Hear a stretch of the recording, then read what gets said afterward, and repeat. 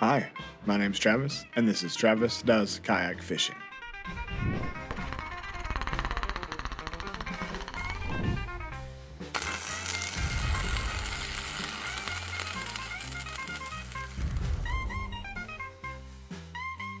And in today's video, I'm fishing with the Lake Murray Kayak Fishing Club. It's a monthly club. I think it's, just Lake Murray Kayak Fishing.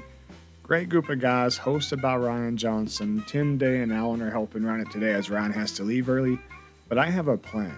I've been working on river fishing, and today I'm going up the river during a tournament, and I'm going to try and make it happen. This is Lake Murray. The water's going to be stained. There's going to be laydowns. There's going to be some vegetation. I might be able to have myself a pretty good day if the river is where the bite is at.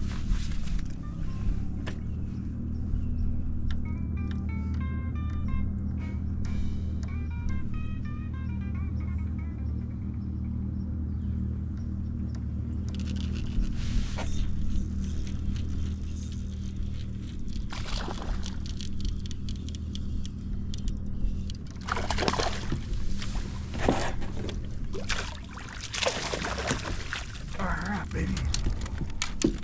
First one of the day.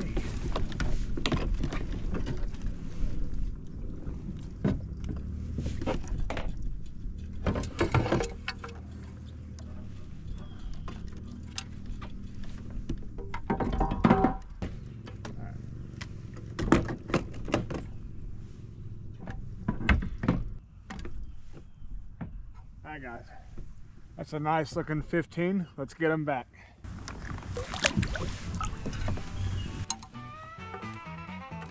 That's the first one of the event. We're on Lake Murray, and I'm kayak bass fishing with the Lake Murray Kayak Fishing Monthly Club. Ryan Johnson hosts it.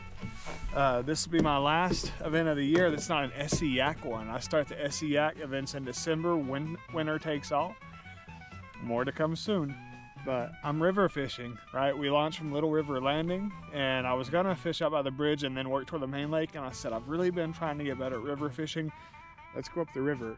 And the water temperature seems to be, like it got a little warmer initially coming in, then it cooled off. Now it looks like it's warming up again. So what I'm hoping is there's a divide, like a cold water divide, where the fish aren't really in the general mid area of the lake, of the river excess. And then as I get back here, it's warmer, and the fish are more active and willing to bite.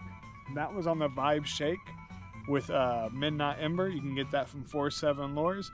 Wonderful color. If you're not using it, use it in muddy to stain water. It's Africa Special and other brands, but use it in muddy to stain. You're gonna have a great time. Shaky head, Vibe Shaky head. Vibe's gonna be great in this water because it's so muddy. It's gonna put out that chatterbait-like vibration. And I love that Picasso uses that circuit board. So I've got it paired up on a medium heavy Shimano spinning rod. This is 10-pound samurai line, so it's not very heavy. So I've got some decent drag set. Anything over like 15.5 is gonna pull my drag pretty good. But we're just gonna keep fishing it and see if we can get 4 more fish like that or better. Thought he was gonna be better than that when he came out of the water. He was a good size.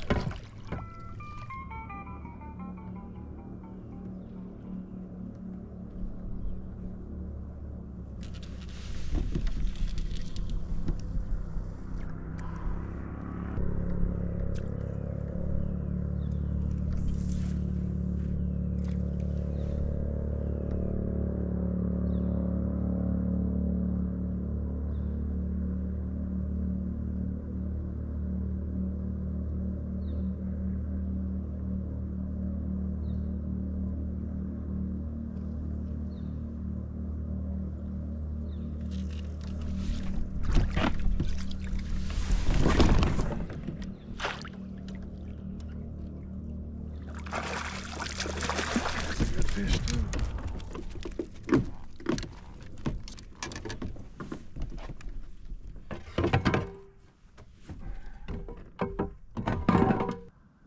Alright, that one's 16.5. Let's get him back. I'm looking for 3 more fish, guys.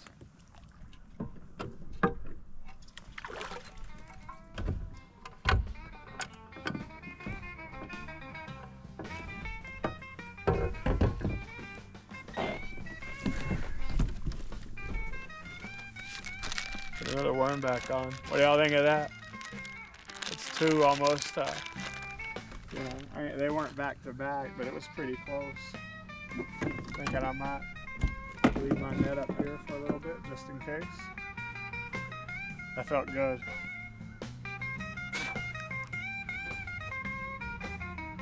So I got a 15 and I got a 16.5.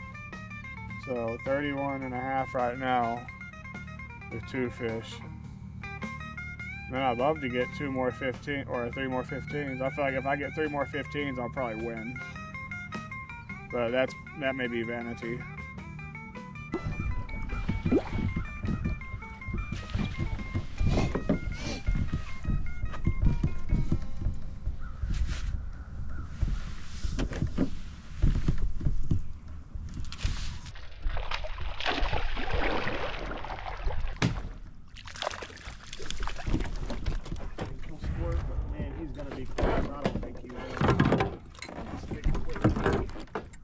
There's a 9.5.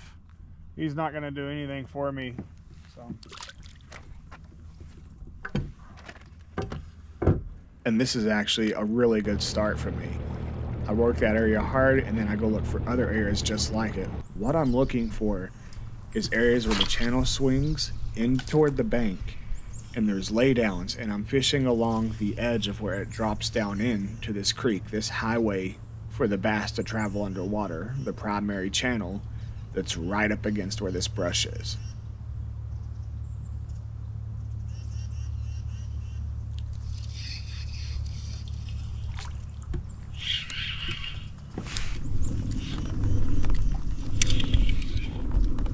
Maybe. That's scoreable.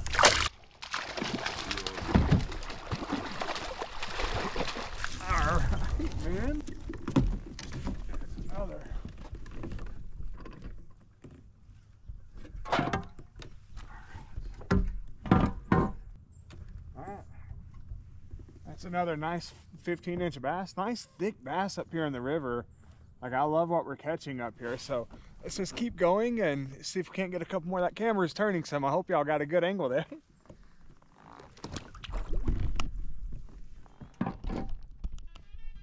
There we go. Now at this point, I'm feeling like I've identified the pattern and I just need to keep working it.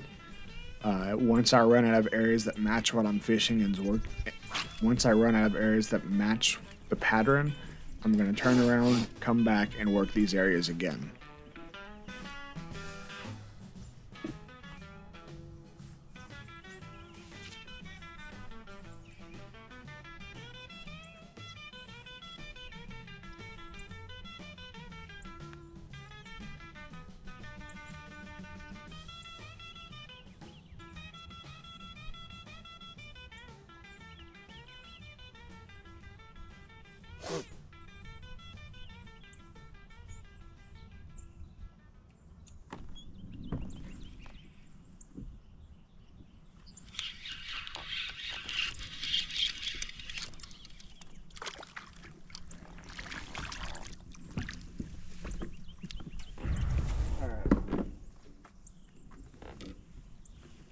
That one doesn't help, but it's always cool to catch a random crappie. Crappie, as we say around here, but it is crappie.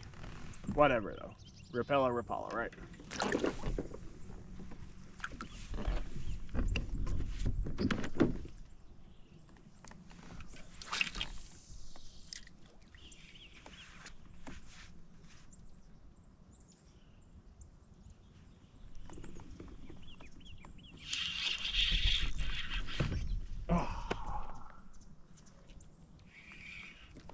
Wait.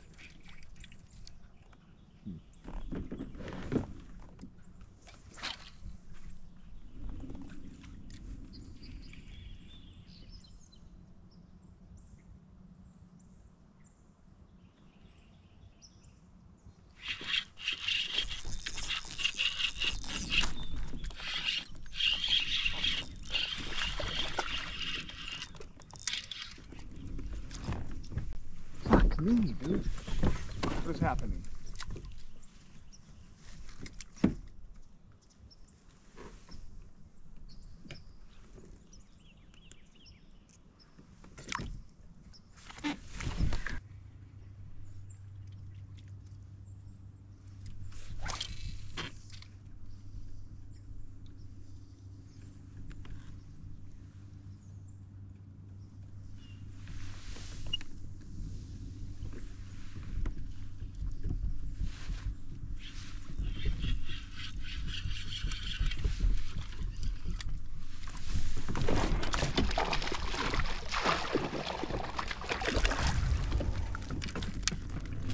Man, one more guy.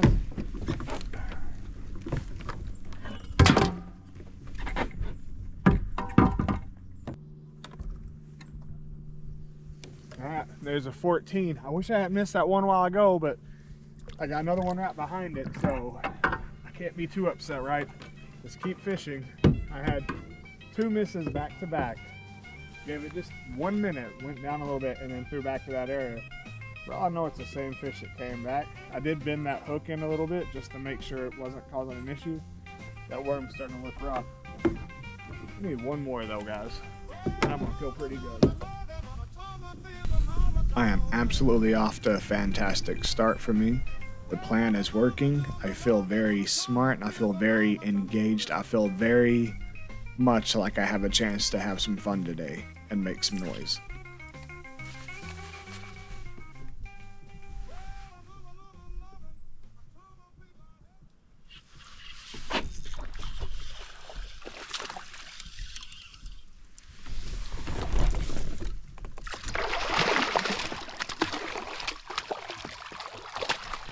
Yeah! That's 5, baby. I got a chance today.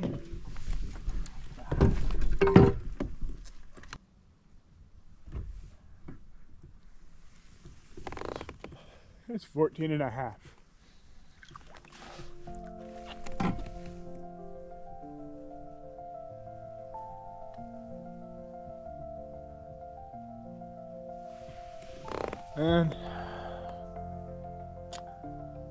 And I tell you guys, it took a long time to get to where I felt like I was decent at this. You know, I don't think I'm great by any stretch of the imagination.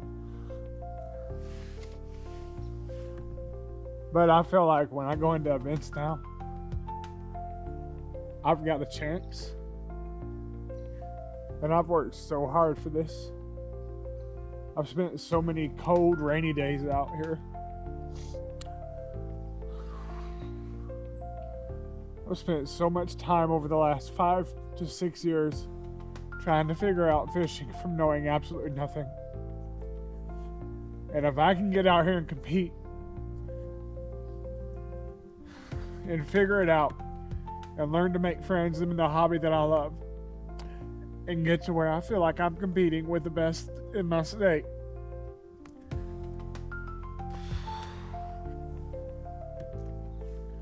I believe you can too. I think time on the water is the biggest thing. I think understanding the sport and being passionate about it and knowing what you're going for and always asking why things are happening and pushing yourself to be better. Don't get stuck in a box. Don't get stuck at a ramp. Don't get stuck doing the same thing over and over. If you try new things and you push yourself, you can go where you want to go. Even if you're not one of the greats, you don't have to be. The same thing with this channel. I don't have to get 1 million views. I don't have to get 10,000 views. I don't even have to get 500 views a video. There was a guy at the ramp this morning, told me he moved down here and he recognized my voice, I think, and you know, he was happy to meet me and told me how to help him catch. And now I'm having a great day out here, and I exist in my corner in my bubble, and I'm trying to do my corner in my bubble as best as I can. And I feel like I'm winning right now in more than just fishing, but in life. And it's taken 41 years for me to get there. But if I can figure myself out, if I can find something I love and feel as complete as I do today, you can too, man. Just get out there and go find them. Just go find them. Go find what you want and make your dreams happen, man. Work your ass off. Go as crazy as you want to. Make it your personality. You be what you want to be. And at the end of the day, that's enough for you and everybody else. Be you. It's enough. I'm sorry. I worked hard to get here, guys.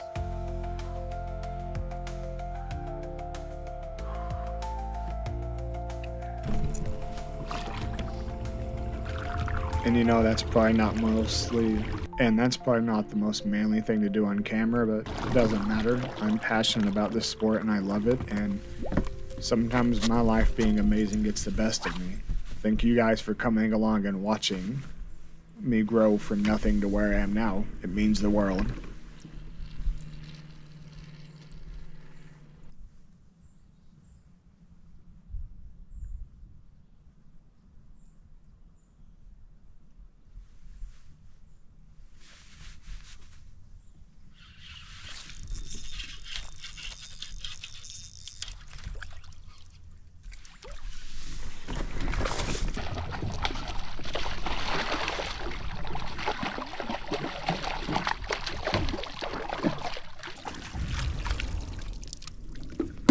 That might kick a 14er. If it does, it ain't gonna be by much, but. Alright, it's 13 and a half. That doesn't kick, but that's another fish on the day.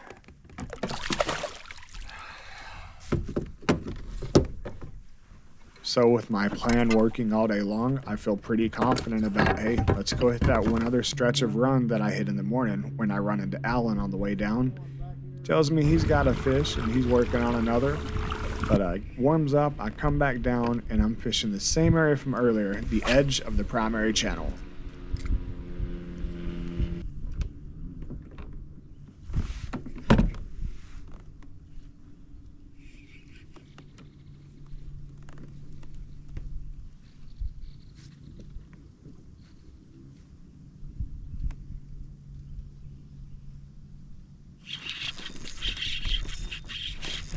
That feels like a good one.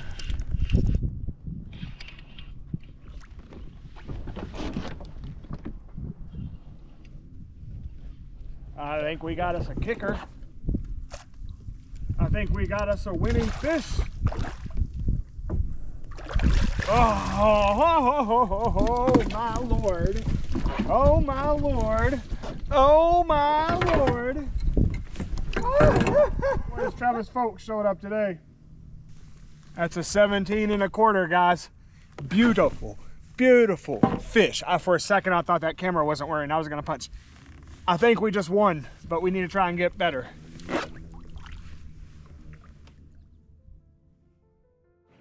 All right, so let's recap our day in a way I haven't done in a while with Google Earth.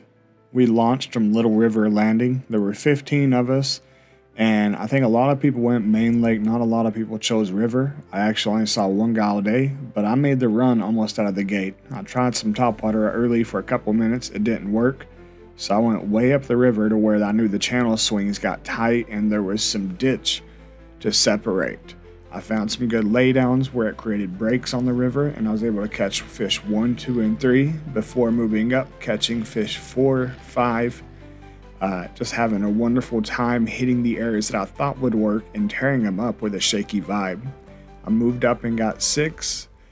He was an okay one, turned around, came back down, got fish 7. I had it marked 8 here, so just bear with me 1 second, I'll get that corrected. But it was about turning around and fishing the areas that I knew had maintained fish earlier. River fish tend to be homers, but that doesn't mean every homer in the area is going to bite the first time you pass. So let them calm down, forget what they saw a little bit earlier, and hit them again. And if you're lucky, it'll work, and it worked for me. I got another fish on the day. This here should have been fish 8 as well, but whatever. But fish 8 was a good one. He's the one who put me in. I could have used another kicker. Had I got like a 20-inch bass, I probably could have jumped in and competed for the first spot.